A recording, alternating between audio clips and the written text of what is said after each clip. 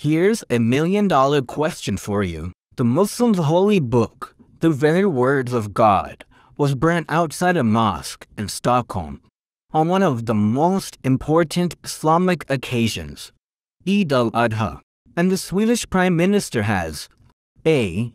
Condemned the perpetrators of this act, B. Apologized to Muslims, C. Blamed the police for issuing the meeting permit, or D. Asked Muslims to stay calm and reflect.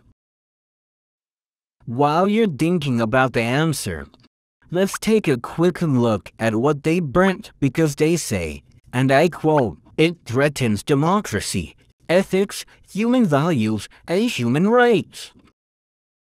Well, let's start by democracy. The Quran describes the believers as people whose affairs is determined by constitution among themselves. Then ethics. The Quran says to believers, "Do not let the hatred of people prevent you from being just. Be just. That is near to righteousness." And human values. God says in the Quran, "Give good tidings to my servants who listen to speech and follow the best of it."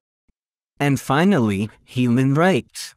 The Quran informs all humans that whoever kills a soul unless for a soul, or for corruption done in the land, it is as if he had slain mankind entirely.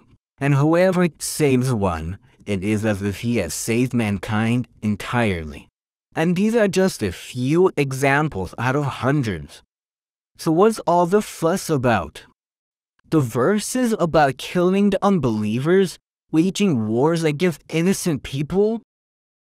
To make the long story short, it's all about getting the Quranic verses out of social, cultural, and political context. That's why Muslim scholars have established an independent field of study called tafsir, or Quranic interpretation, to understand the Quran as closest as possible to what it used to be understood at the time of Prophet Muhammad and early Muslims.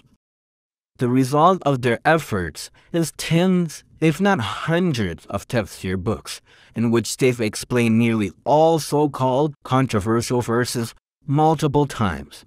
Now, back to our $1,000,000 question.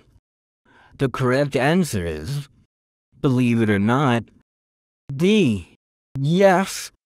He's asked Muslims to stay calm, and no, this is not a prank.